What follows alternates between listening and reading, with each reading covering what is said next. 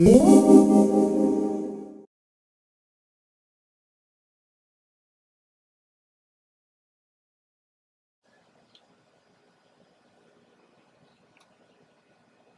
there, I'm Sophie Neumann, and I am a first-year Master's of Public Health student.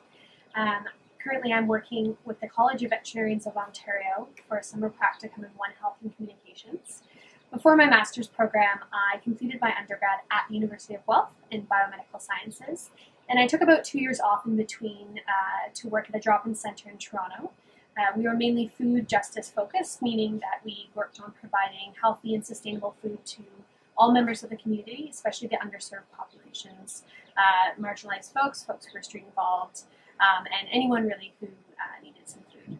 So I'm looking forward to completing my practicum and finishing my master's. So the areas of animal health, human health, and environmental health, independently both in practice and research, are very massive areas, and there's not always a lot of natural integration between these areas. So the One Health approach kind of encourages that integration to rely on the strengths of all health professionals within animal, human, and environmental health to most effectively build on the knowledge that we have and promote the health of all species.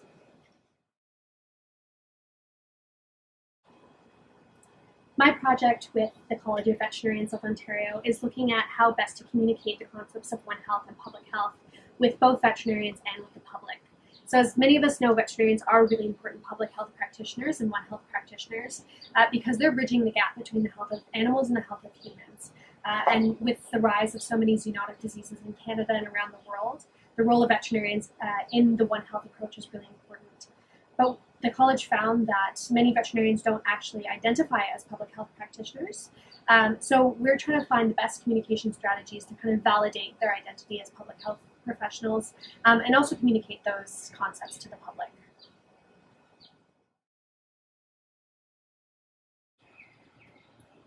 So my advice for people who are considering grad school is, at least for me, you don't have to know exactly what you want to do with your life to apply for grad school and to really get a lot out of grad school. So even though now I'm in my Master's in Public Health program and really enjoying it, I don't have a clear-cut plan of what I'm going to do next. Nonetheless, it's giving me a lot of options.